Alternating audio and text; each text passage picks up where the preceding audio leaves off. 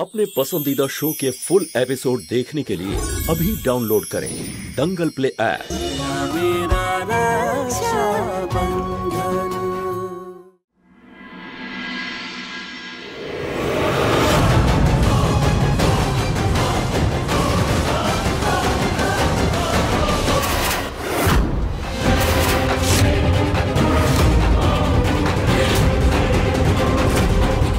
সমর, আমি যে তোর মা। ব্যাস কাকিমা,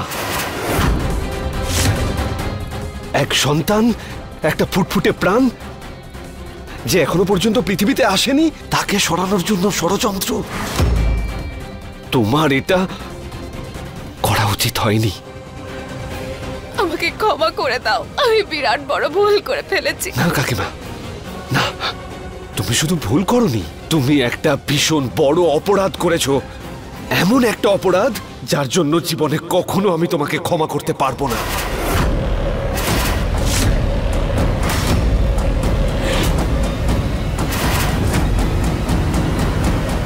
সমর,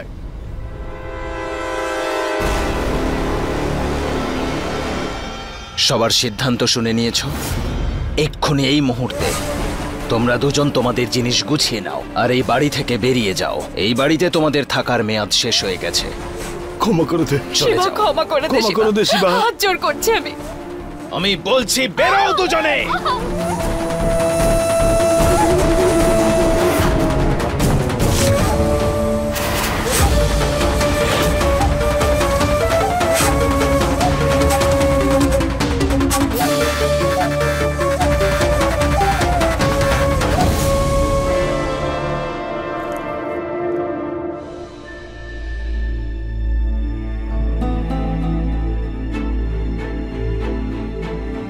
এই থ্যাংক ইউ লুকটা নিজের কাছেই রাখো। আমি যা করেছি সেটা শুধু এই জন্য কারণ আমি রশনিকে নিজের মনে করি।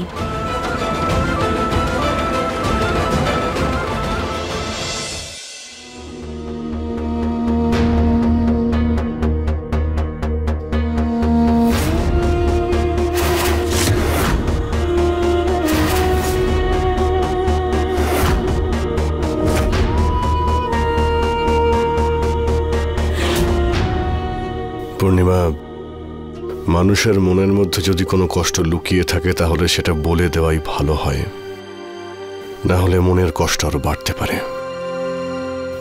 আমি দেখছি তুমি কাল থেকে কিছু নিয়ে চিন্তা করছো। বলো কি ব্যাপার?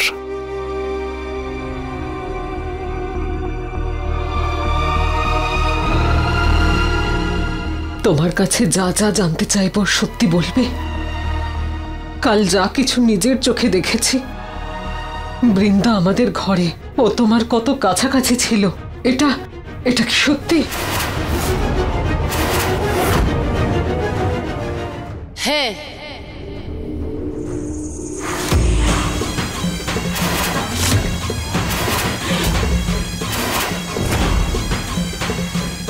কাল যা কিছু আপনি দেখেছেন, বুঝেছেন, সবকিছু সত্যি ছিল।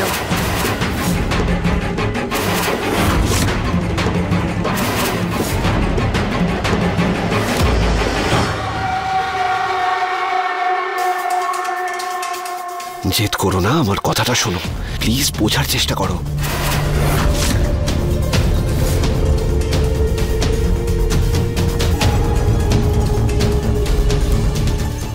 এখানে প্রথম থেকেই বাড়িতে অনেক সমস্যা হচ্ছে। প্লিজ ফর গড সেক আমার কথাটা বোঝার চেষ্টা করো। আমি এসব ছেড়ে তোমার সঙ্গে দেখা করতে যেতে পারবো না। দেখো, না না না, আমি বললাম তো এখানে আসবে না। ওকে ফাইন, ঠিক আছে, আমি নিজেই আসছি ওখানে তোমার সঙ্গে দেখা করতে।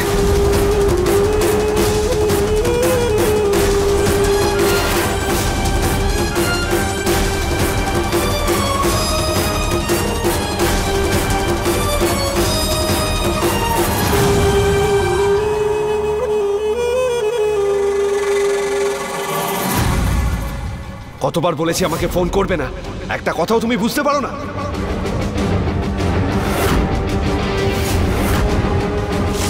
কে এমন আছে যার ফোন এলে সমর এত উদ্গ্রীব হয়ে পড়ে? আর এভাবে লুকিয়ে লুকিয়ে কার সাথে দেখা করতে যাচ্ছে দেখতে হবে।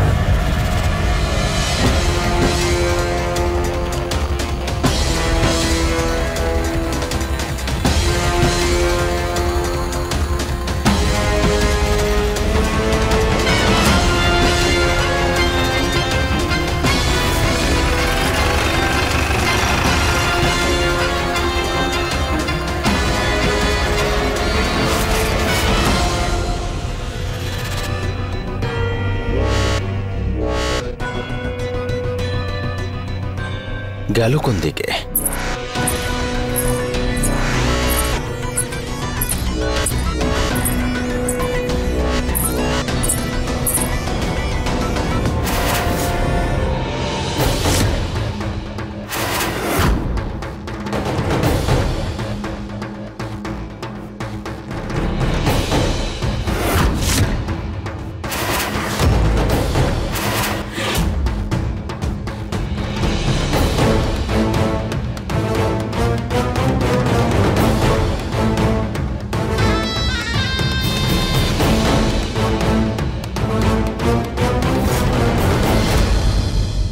সোনা, আমি তোমাকে বলতেও পারবো না যে এতদিন আমি তোমাকে কত মিস করেছি। ব্যাস যথেষ্ট হয়েছে, আমি তোমাকে ছেড়ে দূরে থাকতে পারবো না। তোমাকে বলেছিলাম তো আমি, ব্যাস আর কয়েকদিনের ব্যাপার মাত্র। তোমাকে আমায় সাহায্য করা দরকার, আমার প্রবলেমগুলো বোঝা দরকার, আর তুমি এখানে আমাকে হুমকি দিয়ে ডাকছো। আর তুমি আমার এই স্বভাবের জন্যই তো এত ভালোবাসো, তাই না?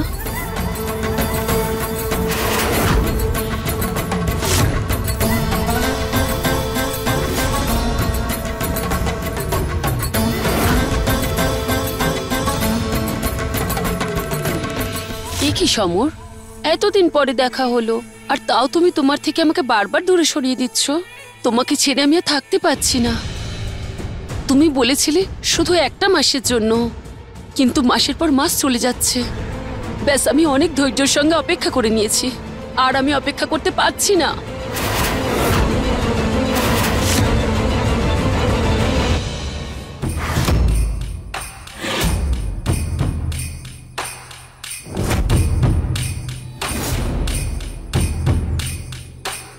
যথেষ্ট হয়েছে, আমি তোমাকে আর অন্য কোনো মহিলার সঙ্গে ভাগ করে নিতে পারবো না। কারণ যেদিন থেকে ও আমাদের মাঝখানে এসেছে, তোমার কাছে আমাদের জন্য কোনো সময়ই নেই। তুমি আমাকে ভুলে যাচ্ছ। আমার দিকে দেখো সমর, আর আমাকে বলো, এরকমটা তো নয় যে ও আমার থেকে তোমায় কেড়ে নিচ্ছে। তুমি ওকে ভালোবেসে ফেলোনি তো?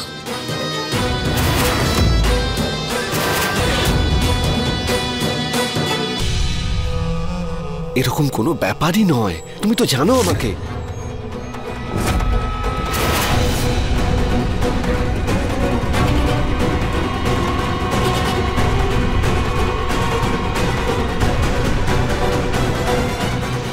জানি, তাই জন্য সব বুঝতে পারছি যে এমন তো কোনো ব্যাপার আছে যার জন্য তুমি অনেক বদলে গেছো।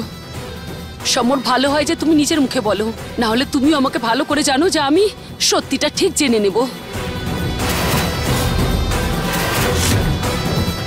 আমার সোনা, আমি জানি তুমি যেখানেই থাকো না কেন তোমার প্রতিটা নিঃশ্বাসের খবর আমার মন জানতে পারে। এতটাই ভালোবাসি আমি তোমায়। সো টেল মি, কি লুকাচ্ছ তুমি আমার থেকে?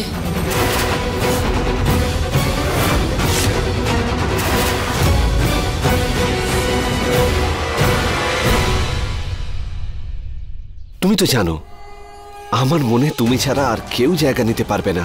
আরে বাবা, এই সব কিছু আমি আমাদের ফিউচারের জন্যই করছি, কিন্তু এই বিষয়ে তোমাকে আরো কিছুদিন আমাকে সাহায্য করতে হবে। এর আগে আমাদের কেউ দেখে ফেলে তোমাকে এখান থেকে যেতে হবে। প্লিজ আমার সোনা, আমার কথাটা বোঝার চেষ্টা করো। এইভাবে নয়, আগে আমাকে ভালো করে জড়িয়ে ধরো, তারপরে যাবো।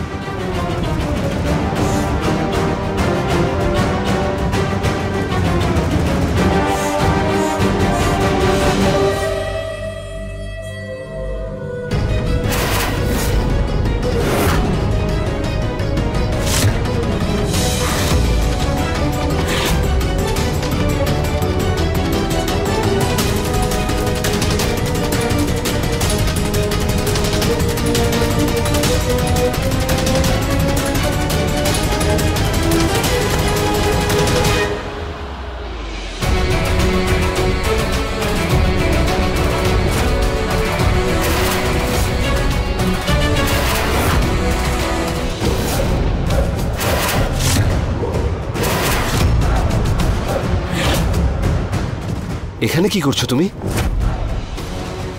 ও, এবার বুঝেছি।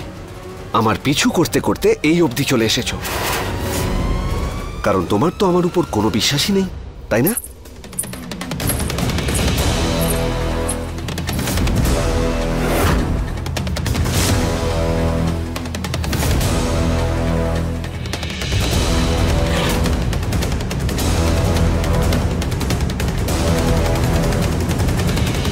সমর, সত্যি করে বলো এখানে তুমি কার সাথে দেখা করতে এসেছো?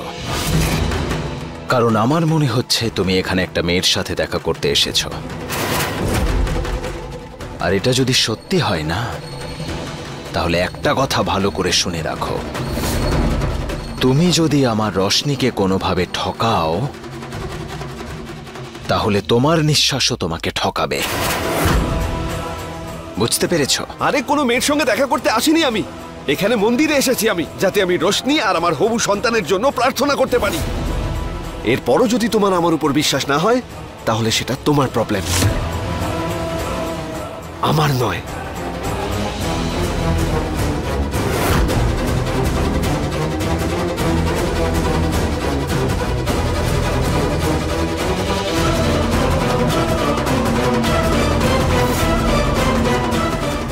মন্দিরে প্রার্থনা করতে এসেছো জুতো পরে? আর এটা দেখে তুমি যেভাবে তেলে বেগুনে জ্বলে উঠলে না দিদি, বুঝতে পারছি আমি।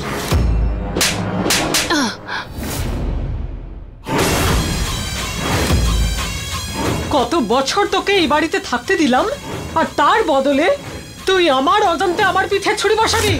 যা, বেরিয়ে যা এখান থেকে, বেরো। চিৎকার করবে না দিদি, চিৎকার আমিও করতে পারি। এটা তোমার বাড়ি নয়, জামাইবাবুর বাড়ি। আর উনি এখান থেকে যাকে চাইবেন রাখবেন, আর যাকে চাইবেন বের করে দেবেন। আর জামাইবাবু আমাকে এখান থেকে বের করবেন না।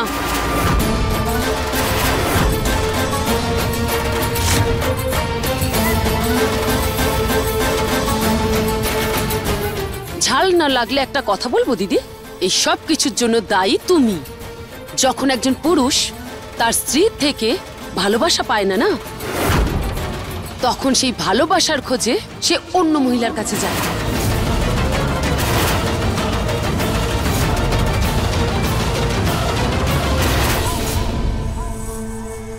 উকিল বাবু, কোনো রাস্তা নিশ্চয়ই আছে। এই বাড়ি ছেড়ে আমি কোথাও যাব না।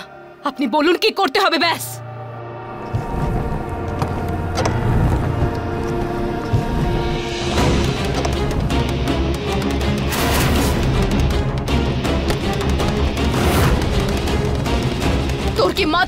গেছে নাকি রে? আমি এখনো মরে যাইনি আর তুই আমার চিতা সাজানো শুরু করে দিয়েছিস। জামা কাপড় কেন গুছিয়েছিস গাধা?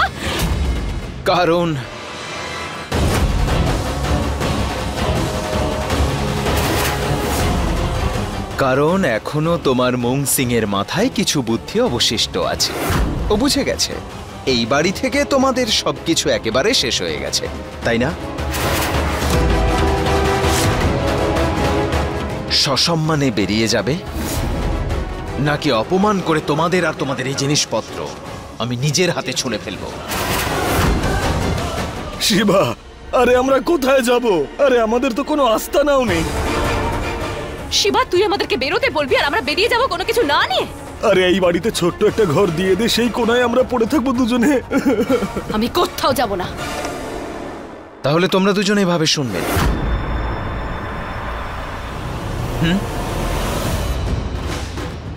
শিবা, আমাকে ছাড়। শিবা, হাত ছাড় আমার। আমি কোথাও যাব না এখান থেকে। যেতে তো তোমায় হবে চাঁদনি মা। ছাড় আমাকে। দেখো কিভাবে তোমাদের অপমান করে বাড়ির বাইরে বের করে দেই। শিবা, ছাড় আমাকে। ছাড় শিবা। শিবা, শিবা।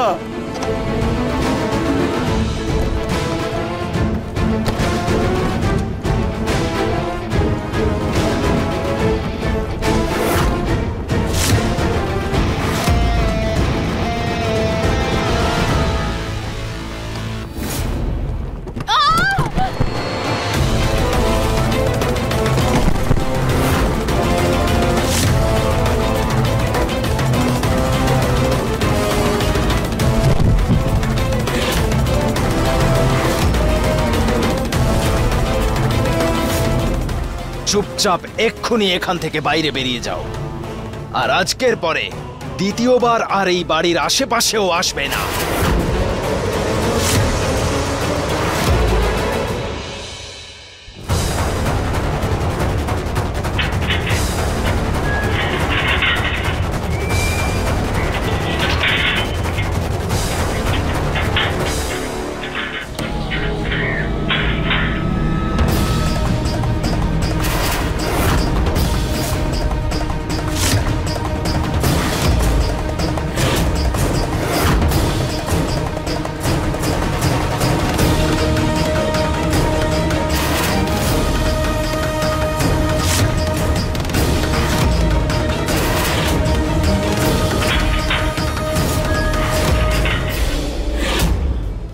আপনি চাঁদনি দেবীকে এই বাড়ি থেকে বের করতে পারবেন না।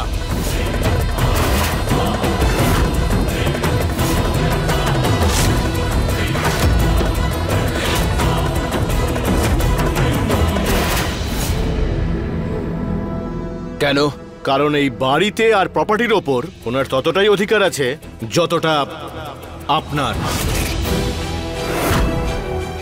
আমি জানতাম না যে আমাকেও কোনো উকিলকে কোনোদিন আইন শেখাতে হবে। উকিল বাবু, আমার বাবার মৃত্যুর পরে উনি দ্বিতীয় বিয়ে করেছেন, আর দ্বিতীয় বিয়ে করার পরেই এই বাড়ি আর সমস্ত সম্পত্তি থেকে ওনার অধিকার চলে গেছে, তাই নয় কি? এটা আপনাকে কে বলেছে যে উনি দ্বিতীয় বিবাহ করেছেন? এই খবরটা সম্পূর্ণ ভুল। উনি এখনো পর্যন্ত আইনত এবং সামাজিকভাবে উমেদ সিং বাবুর বিধবা স্ত্রী আছেন।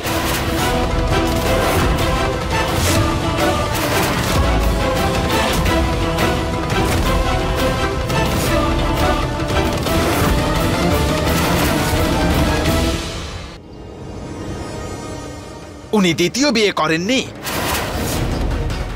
হ্যাঁ, তাহলে এ কে? আরে আমি কে বলেছে?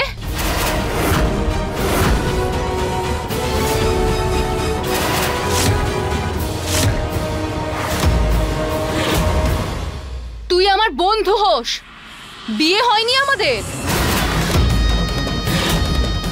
কবে বিয়ে হয়েছে বলতো ওকে, বল কবে বিয়ে করেছি আমরা।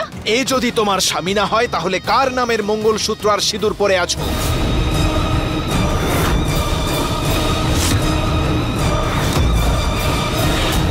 ওনার নামে সিঁদুর পরে, মঙ্গলসূত্র পরে, আর ওনার জন্যই আমি সাজি। তোদের জন্য হয়তো মরে গেছেন উনি, কিন্তু আমার জন্য তো এখনো বেঁচে আছেন। আমার মনে আর আমার মাথায় সারা জীবনের মতো আচ্ছা, এই পদ্ধতি বের করেছো তুমি এই বাড়িতে তোমার অধিকার ফলানোর জন্য, কিন্তু আইন যে প্রমাণ চায় চাঁদনি মা, আর আমি 100টা লোককে নিয়ে আসতে পারি যারা এদের বিরুদ্ধে সাক্ষী দেবে এরা স্বামী স্ত্রী। ভুল শিবা, আইন প্রমাণ দেখে। দেখা আমাকে প্রমাণ, দেখা আমাদের বিয়ের কোনো প্রমাণপত্র আছে, কোনো ছবি যেখানে ও আমার সিঁথিতে সিঁদুর পরিয়ে দিচ্ছে?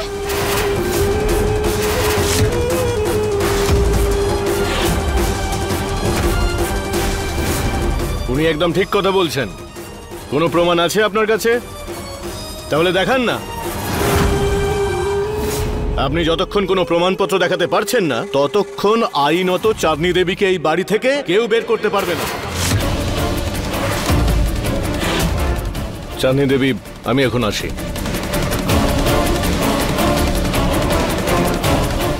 এই শোন, আমার বন্ধু, আমার সহকর্মী, যা গিয়ে আমার জিনিসগুলো নিয়ে আয়।